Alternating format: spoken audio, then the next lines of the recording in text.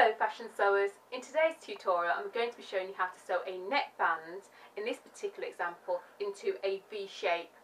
I'm Colleen and this is Fashion Sewing Blog TV.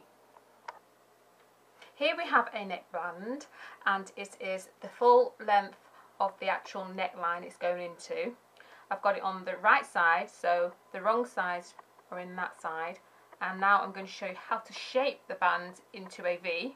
It's just basically putting those ends together and you've got your V shaping, and I'm going to put a pin in there and I'm going to stitch along there to keep the V shape. Here is an example of a V neck shaped neckline, and it is a stretch fabric. The band is going to fit around like so you have that nice V shaping, and I'm going to show you how to sew that.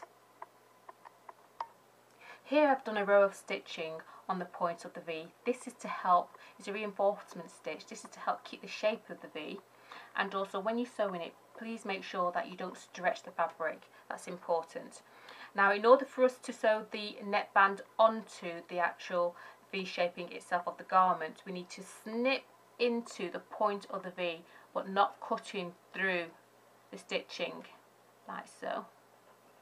And just give that, yeah, so you've got that slit that's happening there.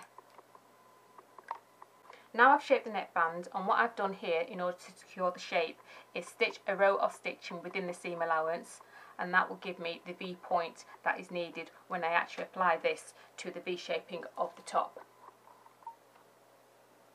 Got the neckband shaping here, and it's the right way up, and I've got the garment itself on the right side, so I'm putting right side to right side and I'm going over the band. Now I'm going to be making sure that the V is in alignment with that little bit of row stitching there. I'm going to put a pin in to keep that in place, and then I'm not going to be pulling on the band in order to make it fit, because this is the part that we want a nice line to give that beautiful V shaping. So I'm going to put a couple of pins there and also at this point here, and I'm going to do the same on the other side. So making sure you're matching up the raw edges, putting a couple pins in,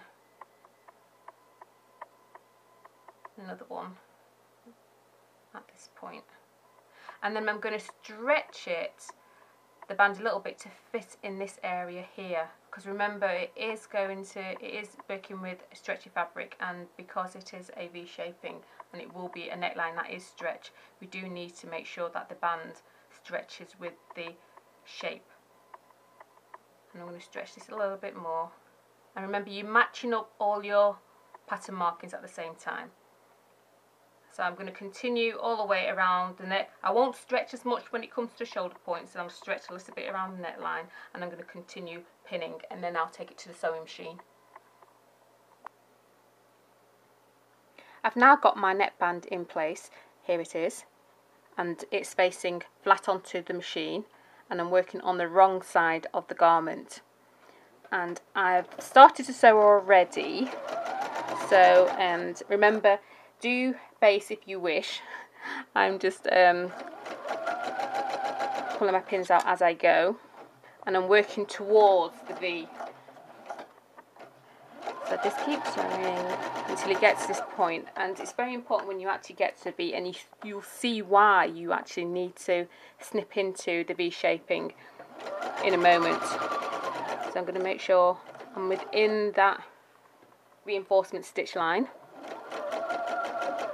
I am, and if I can just raise, now this is the top, remember this is the band, and you can see it's given me this kind of flat edge here, and that will enable me to really get to the point here and obviously create that beautiful V shaping.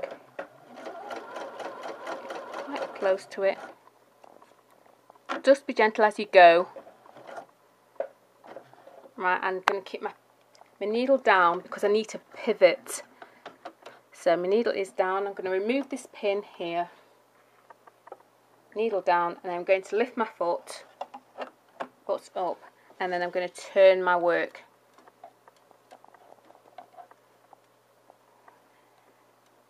Foot down, needle down. I'm using my hand wheel at the moment to make sure I get that into place. That's probably the only tricky part. Foot up again. I'm pivoting my work just to make sure that I'm in that seam line, and I am, and then continue to sew. So I'm going to actually continue to sew all the way around to the centre back of my top, and I'll show you what it looks like. I've completed sewing the neckbands, and as you can see, this is on the wrong side, and this is what it looks like. It's a bit of curling of the fabric, but that will all be sorted out when I come to press it, and that's going to be very important to make sure that you get that V shaping.